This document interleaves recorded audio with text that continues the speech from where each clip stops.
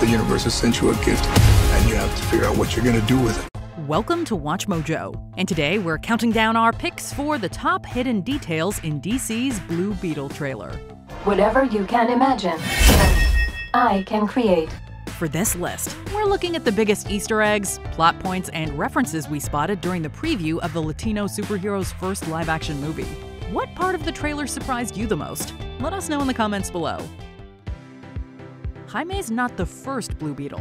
What the? Host acquired. Who said that? Judging by the shocked looks of everyone in the trailer who sees Jaime in his supersuit, Blue Beetle isn't exactly a household name within his universe. But while civilians may not have seen another hero like him, there are plenty of hints that he's inheriting the mantle from someone else.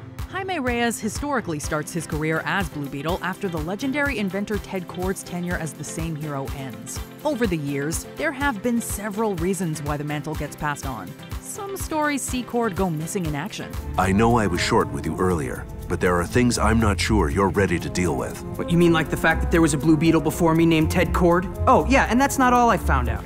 In other stories, the inventor unfortunately dies while on duty. While we don't know what happened to Kord in the live-action film, we do see Jaime enter his building in the preview. We also know that the scarab that grants the new hero his abilities was previously held by his predecessor. However, the biggest nods to Blue Beetle's past lie near the end of the trailer. Jaime is notably seen standing near a few supersuits. Longtime comic fans immediately recognize that one of the vintage outfits is definitely one of Ted Kord's go-to uniforms.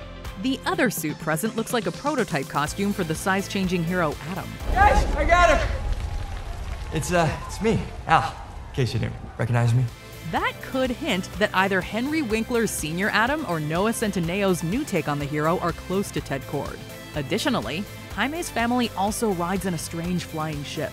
They're most likely in Ted Kord's famous aerial vehicle, Blue Beetle's Bug. It'll be exciting to see if we'll get to see the face behind all the inventions and outfits in the film.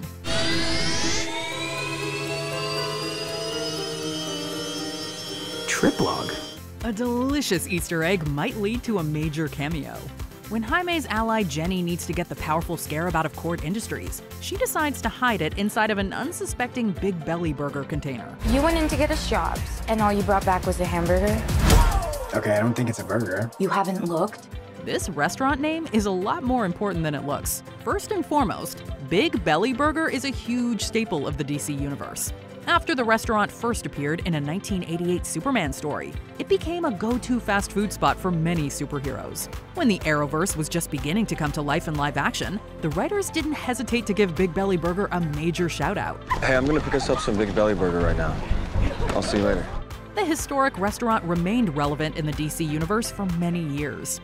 A futuristic hero named Booster Gold even shot a commercial for the fast food joint at one point.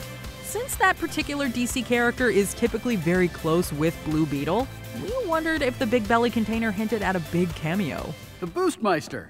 What's up, buddy? Ted! Dude, it's great to see you. I just saw you on Thursday. DC Studios bigwig James Gunn has also hinted that the time-traveling hero will get his own show in the near future. It'd be fitting if Booster Gold arrived in the past to shill burgers and befriend Jaime. Man, this place is even cooler than I thought! Become a WatchMojo channel member and get exclusive perks like Mojo emojis, loyalty badges, priority comment replies, and exclusive members-only content, including live list rankings with the Mojo staff and peeks behind the scenes. Don't miss out! Villainy may be in the family. The scarab chose you, but it belongs to me. We were already pleasantly surprised to hear that the superb Susan Sarandon would have a significant role in this DC superhero film. But we were somehow more shocked to learn that she might be the movie's big bad, too. In the first trailer, it appears that her character is willing to do whatever it takes to get the scarab out of Jaime's hands. While it initially wasn't clear who she was, sources revealed that she's playing Victoria Kord. That means she's related to the former Blue Beetle. And I would love to do that, but now is not a good time. Is someone there with you? No one you know. I gotta run. I'll call you later. Since the character just debuted for the first time in any medium in February 2023, even the most hardcore comics fans don't know much about her. If we combine what little we know about Victoria with the old Blue Beetle's history, we can take a guess at how events may play out. Maybe Ted Kord is actually dead in the live-action universe. We all miss the great Ted Kord, sir. No one more than me, Skeets. Maybe it's time we paid him a visit. And by visit, I assume you mean his memorial statue in Hub City Central Park? To take things a step further, he may have been killed by someone trying to get their hands on the Scarab. Victoria may be so obsessed with going after Jaime because she wants to get revenge for her brother's passing. If Ted's death and the circumstances around it play out like we described, we're in for a tense and very personal conflict between a sibling in mourning and a hero trying to protect his family. Jenny? Guard that with your life, but do not open it. Jaime will face a nigh indestructible enemy. Victoria Kord isn't the only villain that Jaime Reyes will have to worry about. That love you feel for your family makes you weak. According to early reports, actor Raul Trujillo will play the role of Conrad Carapax, aka the Indestructible Man. The character originally discovered a lab full of powerful and extremely resilient robots in the comics. While exploring, Carapax's mind somehow got trapped within the body of one of the metallic creations. He decided to use this turn of events as an excuse to become evil. When Blue Beetle came to confront Carapax, it became clear that this new villain was as tough as a Terminator.